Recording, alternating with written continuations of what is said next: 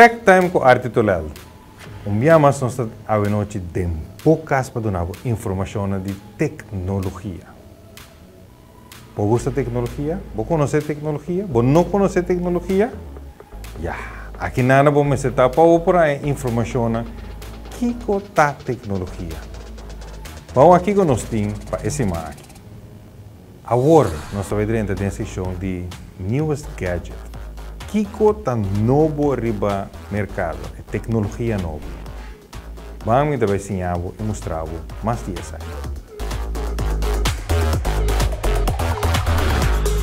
The Hyundai Ioniq 7 is a new electric SUV from the Korean carmaker that will be on sale in 2024. The car is intended to revolutionize the EV business by combining exceptional performance, smart technology, and a spacious, configurable cabin with eco-friendliness. In this video, we'll take a closer look at what the 2024 Hyundai Ioniq 7 has in store for us.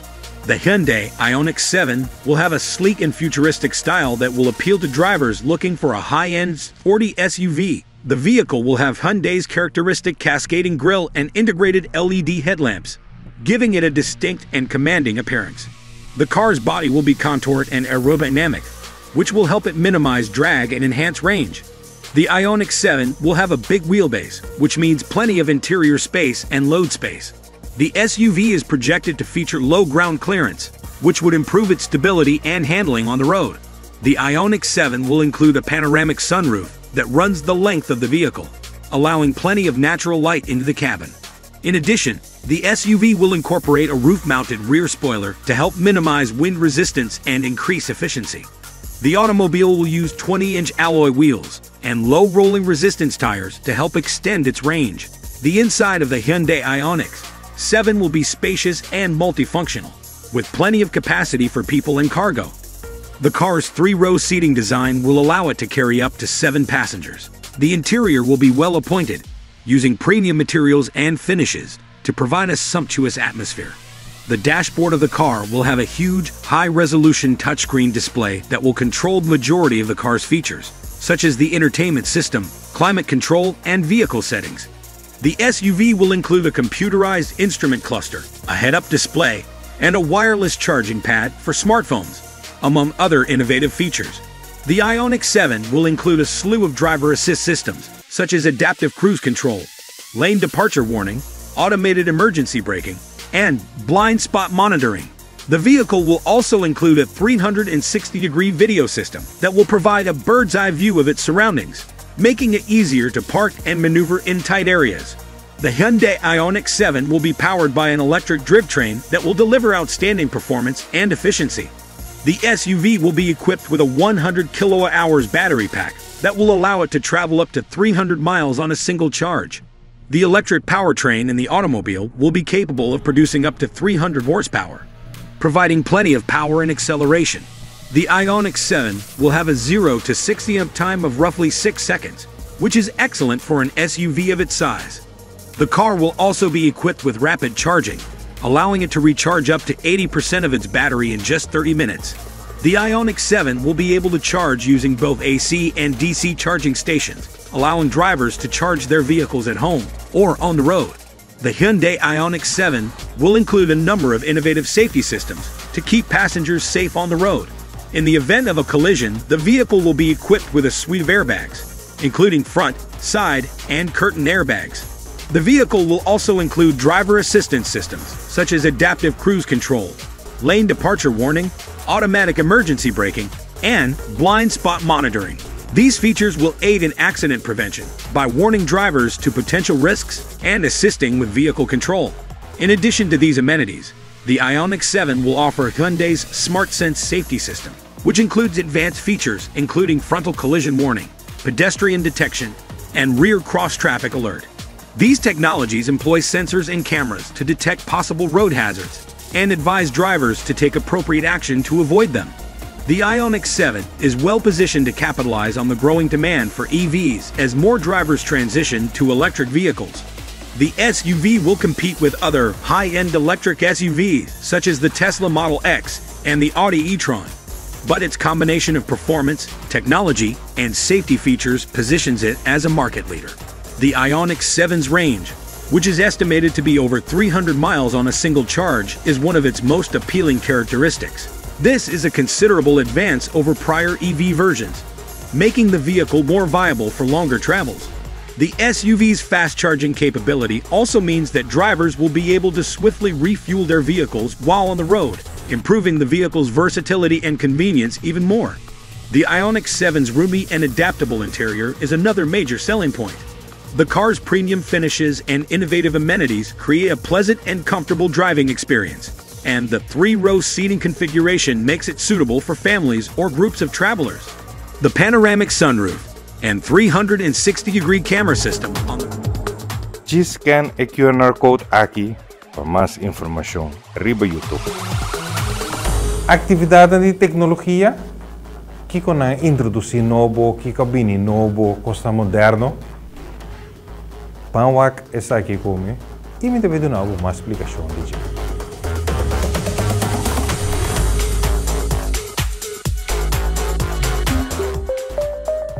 This is what lithium mining looks like in Chile. Here in the Salar de Atacama, in a region of the world known as the Lithium Triangle, nearly 1/3 of the world's lithium is produced from brines. So from this plant here, how many electric vehicles are you powering? Today, about 50,000, and we should be able to get up to 75,000 EVs every single year.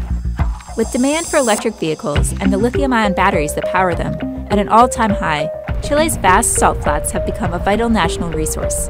They contain the largest and some of the highest quality lithium reserves in the world.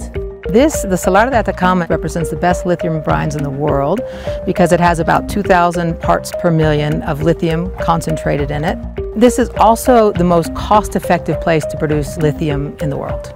In the brine mining process, extremely salty water from an underground reservoir is pumped to the surface and evaporated in large, extravagantly colored ponds, leaving high concentrations of lithium behind. The demand for it is skyrocketing, the price of it is skyrocketing, and the capacity that Chile has to exploit these resources is almost limitless. But Chile is actually losing market share to Australia, where lithium is mined from hard rock, and Argentina, where the country is welcoming international investment. Many say that Chile must act fast to ramp production before other countries beat them to it or new battery tech is developed.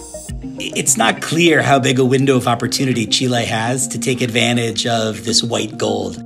Now, Chile's president, Gabriel Boric, has announced a long-awaited state-led plan for the development of the country's lithium industry, in which private companies will be required to partner with the government to further develop the country's vast resources. Lithium stocks slumped on the news, as many fear that the plan will deter private investment. When you are asked to make the investment, to take all the risks, but without control of the profits and without control of the company, that's not the way people used to do business. But Boric has a lot of considerations to balance, as the effect of brine mining on ecosystems and water supply is a constant concern and open question, as there's just not enough research to fully understand its impacts. Chile's indigenous communities, though, have traditionally opposed mining. Sé que el litio es necesario para el mundo, pero a costa de que se sequen nuestro terreno, nuestro lugar. El salar es como un gran árbol de vida para nosotros, es como un corazón donde fluyen todas las aguas, superficiales como subterráneas. Es nuestro pequeño mar Licalantay y está siendo afectado. There are only 2 lithium companies operating in the country today: North Carolina-based Albemarle, the largest lithium producer in the world, and SQM, the second largest producer. CNBC visited Albemarle's lithium plant in the Salar de Atacama, where we spoke with the company and community members alike about this pivotal moment in Chile's history.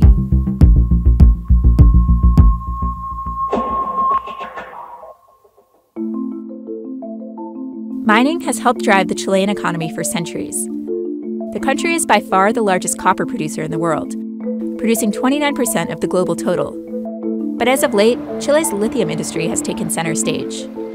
In 2022, the exports of lithium were around $7.7 billion, which is more than 8 times that the exports that we had during 2021. That's not because Chile is exporting that much more lithium, but because the price of the metal rose so high last year. Here in the salt flats of northern Chile, near the border with Argentina and Bolivia, lithium has been mined since the 1980s, before lithium-ion batteries were even commercialized. So in the 80s, lithium was used primarily, it's used in greases to make the grease more viscous. It's used in ceramics, it's used in glass. It's used as a medicine as well for bipolar and for depression. Today, where the demand is really coming from is from electric vehicles. Your smartphone uses several grams of lithium. An electric vehicle battery uses about 60 to 80 kilos of lithium. Extracting lithium from brines is a fairly straightforward but lengthy process. First, mineral-rich brine is pumped to the surface. Once it's at the perfect point, chemically speaking, then we'll pump this brine from here over to pond 15, which is the first pond of our 15 ponds. As the brine moves through all the ponds, a variety of other salts precipitate out, leaving behind increasingly large concentrations of lithium. Here at Albemarle's Salar plant, it takes about 18 months for the brine to reach 6% lithium concentration, after which the liquid is transported over 150 miles via truck to Albemarle's processing facility in Antofagasta, which we also got the chance to visit. Typically, we send between about 24 and 30 trucks every single day. Here, lithium is further purified into battery-grade lithium carbonate. Scan e QR code aqui para mais informação. Arriba YouTube.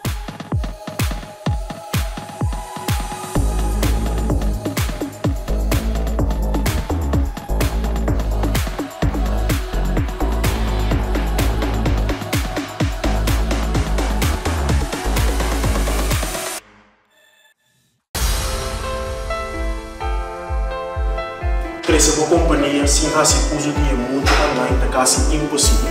E sem nós de mídia busca bem para focus em o que tem na last line. Se é branding, website ou criar propaganda para apresentar uma companhia, nós temos aqui para. Tanto temos a focus em o que é meu produto e serviço, nós nos sorte a atrair cliente novo para o online.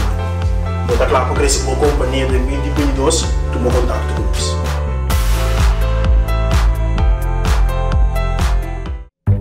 Ford Anja 1930, Bulchan está brindando o melhor serviço. Produto de qualidade com amor e carinho. Nos saca duro para trazer e spar, para assim chegar na qual você deseja. TPC nos está introduzindo o serviço de garantia B-Care, para assim dar uma oportunidade para assegurar boa inversão. Faça uso de boa inversão com toda tranquilidade.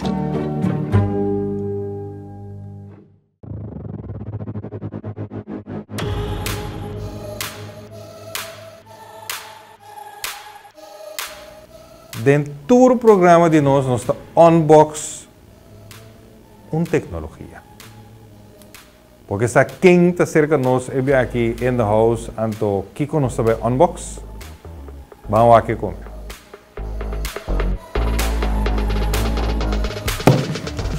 3D printing, it's cool. It's actually never been cooler. Things have seriously improved. And so it's time to jump back in. And I didn't even know Anker was getting into this market, but apparently, you know, that's the case. And they have something here that looks cool and different from some of the 3D printers that I've had in the past. Right on the front, they're saying 5 times faster, extra intelligent, auto leveling 7x7, 0.1 millimeter detail, 3-step assembly, built-in AI camera monitoring, aluminum alloy structure, and auto-created time lapses, which could be cool. There's a hub allowing you to connect multiple devices, a nice little toolkit.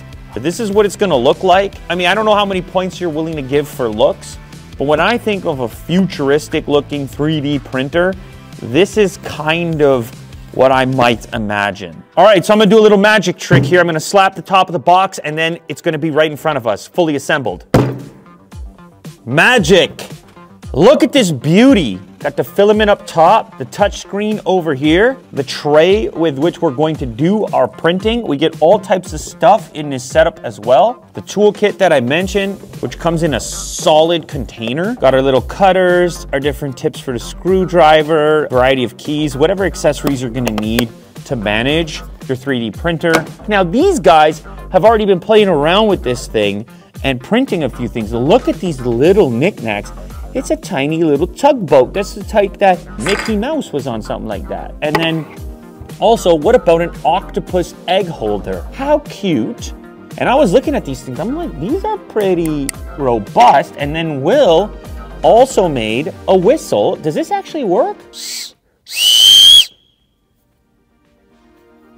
legit, man. It's amazing, you know, the 3D printer thing, it's just, it kind of wavers in terms of interest, like it gets really hot, and then I remember when it first bust on the scene, and then quietly improvements have been made in the background, and we've found ourselves at devices like this one with tremendous capability and doing things faster now, which has been kind of one of those drawbacks previously with 3D printers is, okay, how long is it going to take to print? And they've aimed to take that number down. So what are we going to do? Okay, let's jump into the app real quick. There's lots of different things we can print. Oh, I got a couple peels here as well. I hear a little fan kick up on the unit.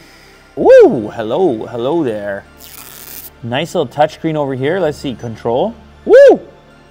Listen to those sound effects. Beep-doop. Beep-doop.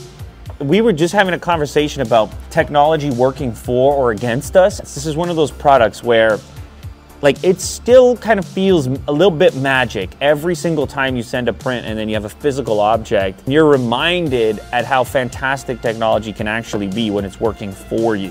All right, so now we are into the app. You can see the Anker Make M5 represented here. You can see the temperature. You can preheat it. I can head into the settings here, configure the Wi-Fi, share the printer with other devices, and then most excitingly, I can head into Explore and actually look at stuff that I can print just instantly like that. Look at the monster mask.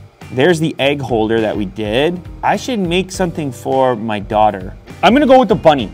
I've decided on the bunny. I'm gonna click print. I'm gonna select my printer. It's gonna take 2 hours, and I'm gonna need 44 grams of filament. So let's go ahead and print it. Oh baby, here we go, let's go. Go! Everybody's like, Lou, it's a 3D printer. We get it. Why are you so pumped? I'm pumped because Will's pumped. We've been invigorated in this studio space at the prospect of rejuvenating our love of the 3D printing. High five. So anywhere around the world? Into the mic right here, please. So that 3D printer has an actual camera, and you can watch the process of the printing anywhere you want, and you can check up on it if there are errors. So remote. You love this thing? I'm a big fan. He loves it. We can also pause our print from here. So like Will's saying, since you have the camera on there, if you notice some sort of an issue, you can hop into the app and remotely pause or stop the printer to avoid catastrophe. I've worked with 3D printers in the past, and this by far is the easiest. You don't have to level anything. He's a tough guy to impress. Yeah. We are almost there now. Oh, wow. Look at this plate going. I feel so satisfied and calm right now.